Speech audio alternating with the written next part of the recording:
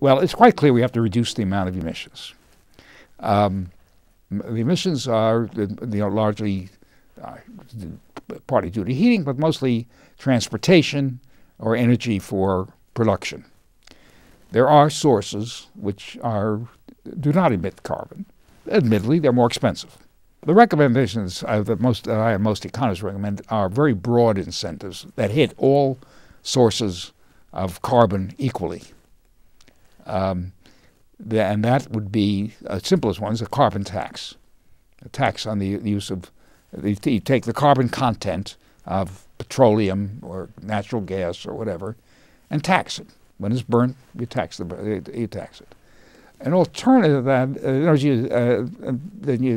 I think that's probably the simplest thing to do.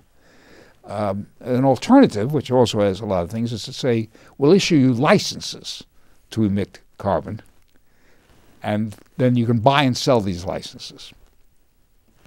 That's a more, my objection to that is a somewhat more, this way you can set a definite limit.